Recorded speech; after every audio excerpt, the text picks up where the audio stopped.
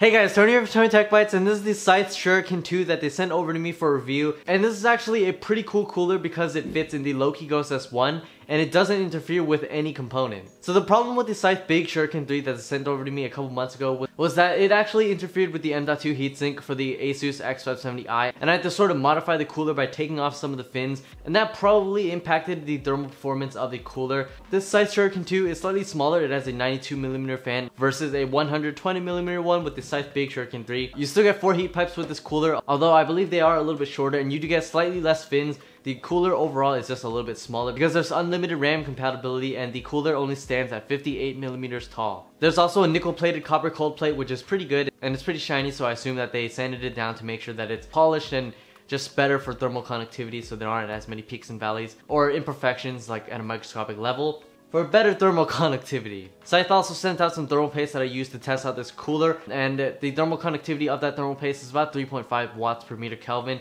It's not nearly as high as most thermal pastes I've used.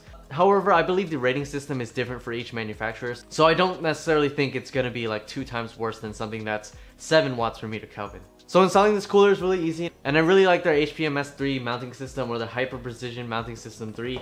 It's really simple to use, and I hear it's actually similar to Louqe was. This also includes brackets for almost every socket you can think of, like modern Intel sockets as well as AM4 and I believe AM3 and other sockets. So I installed this on an AM4 system with the included AM4 bracket. You just have to install the standoffs and then screw on the 2 brackets. Then line up the cooler, make sure you have thermal paste in between the CPU as well as the cooler's cold plate. Screw it down in an alternating pattern, top, bottom, just to make sure that you have even mounting pressure on the CPU. So I tested out this cooler on the Ryzen 5 3600X that Asus provided me a couple months ago for TikTok videos. So the Ryzen 5 3600X has a TDP of 95 watts. I don't know the specific TDP of the Shuriken 2.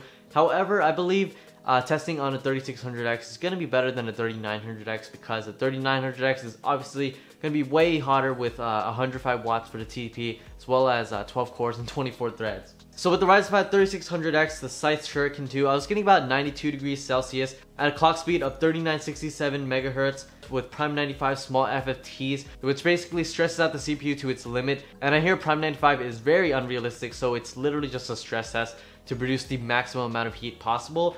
And the fan was spinning about 2571 RPM, which is around 100% fan speed, because the maximum fan speed that Scythe advertises for this cooler is about 2500 RPM. So this cooler actually didn't do terrible with Prime 95. It was not throttling, and it was still boosting a little bit over base speed for the 3600X.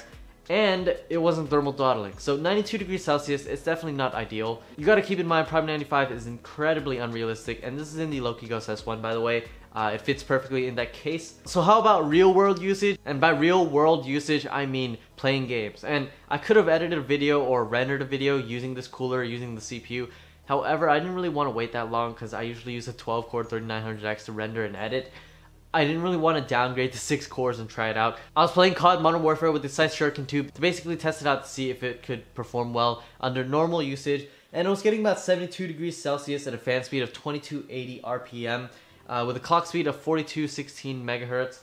So it was still boosting properly, that is definitely good, and it was not approaching thermal throttle territory. 72 degrees Celsius is still pretty good while you're gaming. It's not really the best. I mean, it could be like 50 degrees or 60 degrees if you have an AIO. But this is a fairly low profile CPU cooler, and it was in my Louqe Ghost S1. The side panel is perforated, however, there were no active exhaust fans because I took off my top hat. So I was just using it in the stock Louqe Ghost S1 configuration.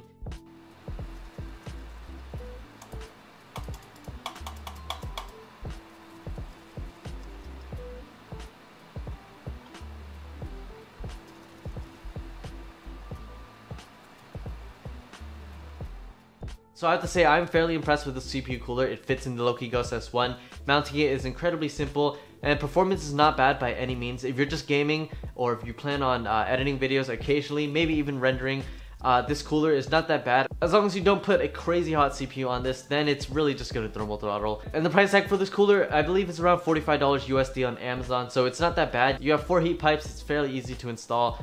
Not a bad cooler, and I do like how you have unlimited RAM compatibility as well as a fairly slim design, and it fits in most small form factor cases. So thank you all so much for watching this review of the Scythe Shuriken 2.